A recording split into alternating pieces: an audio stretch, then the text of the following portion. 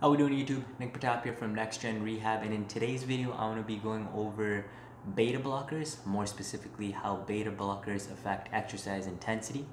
Now, like with any of my medication videos, this is not meant to be medical advice. If you do have any specific medication related questions, please consult with your family doctor.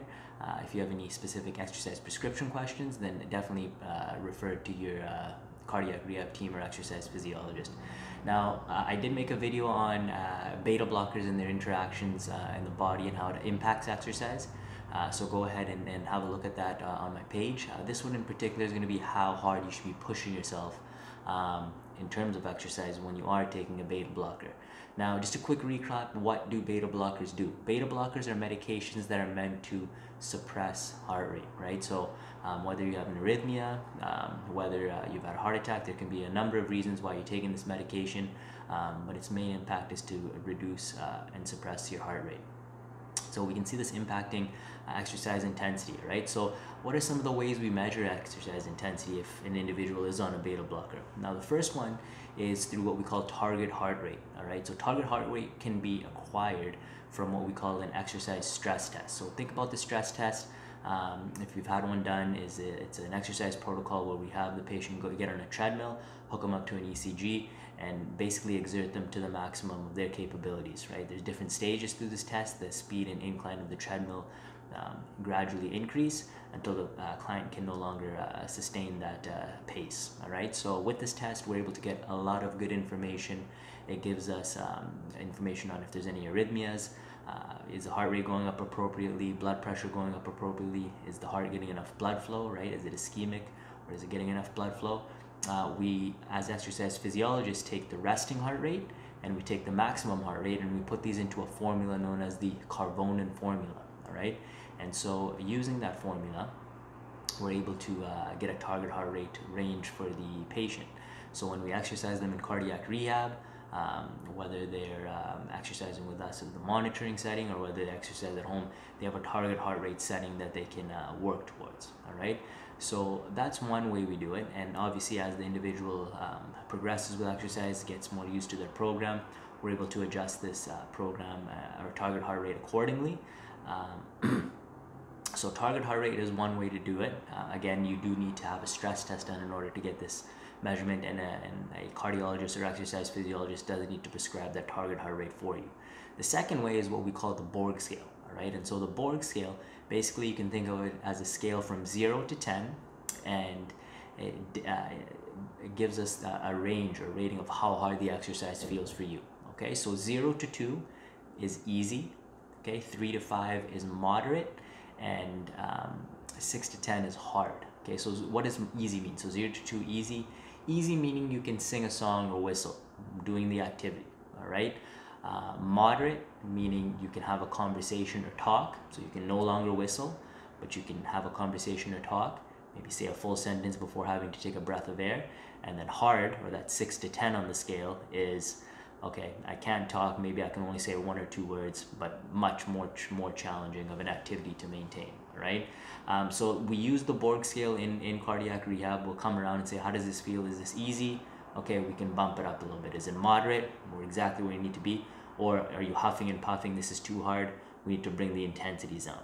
Okay, so generally speaking, we have patients in our cardiac rehab program, or if you're on a beta blocker, we do have you train in that moderate zone. Obviously, if you're someone that comes from an athletic background, are able to push a little bit harder, we will dabble into that vigorous or harder zone a little bit more, where we may do interval training or where we may sustain higher workloads for a longer period of time. It does get a lot more stressful on the heart though, all right? So that's why, generally speaking, for patients on beta blockers or cardiac rehab patients in general, we do train them in that moderate zone, okay? And that brings me to my third point. What's another way we measure intensity? We go off of what we call the talk test, all right? So you remember that 0 to 2 is easy from that scale, the Borg scale, right? From 0 to 10, 0 to 2 is easy. Easy meaning you can sing a song or whistle, all right? So if you can sing a song or whistle, this is the best for people doing warm-up, okay? So just before exercise, or if you're doing your cool down, that's the zone that we want you to be in. But if you continue to exercise, especially in the conditioning zone, with this easy mentality, you're not going to make any real adaptation. So we want you to be in what we call the moderate zone. And again, if we go off of the talk test, you should be able to talk when exercising. All right, so this is the main takeaway for this video is, while exercising, can you talk? If you can talk, great. If you can no longer talk, reduce your intensity. If you can still sing a song while you're in your conditioning phase, you're exercising too easily. You can push your intensity a little bit more, all right?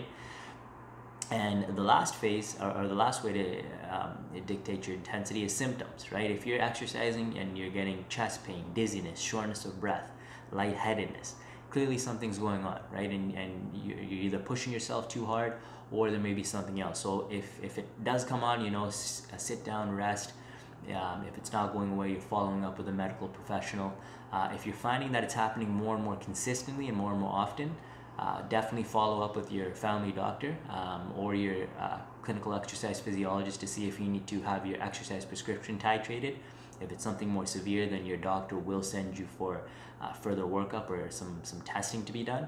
But these are some things we want to keep an eye on. All right, so just to wrap it up again, the 4 ways we can measure exercise intensity, especially with someone on a beta blocker, are target heart rate, are the rating of perceived exertion of the Borg scale from 0 to 10, the talk test, so when you're exercising, can you still talk? If the answer is yes, great. If the answer is no, maybe you need to reduce your intensity. If you can sing a song, then you have room to push yourself a little bit harder. And then monitoring for symptoms. Now, how about if you have your beta blocker dosage changed, right? So in particular, what if you have the dosage reduced? Now, if you have it reduced, that's going to have an impact on exercise. So remember, beta blockers suppress heart rate. So if you have the dosage reduced, your heart rate's going to go much higher, right? So we can't use the stress test or target heart rate as a correct indicator now. So we have to go off of the Borg scale and how hard it feels for you. So again, as long as you're feeling comfortable, you can still talk, you're not getting any symptoms, it's a moderate or 3 to 5 out of 10 on that Borg scale, we're good, all right? The only definitive way to get a heart rate training zone at that point is to get another stress test done, all right? And on the other end, again, if you do have your beta blocker dosage increased, it's gonna potentially reduce your heart rate a little bit more, okay? So again, we can't go off of target heart rate, but we can use the Borg scale, and we can go off of the talk test. So hopefully you found this video helpful. If you have any questions, please feel free to leave them in the comment section below. If there's any future videos you would like to see, definitely leave them in the comment section. And once again, my name is Nick Pratap from Next Gen Rehabilitation. We'll see you in the next video.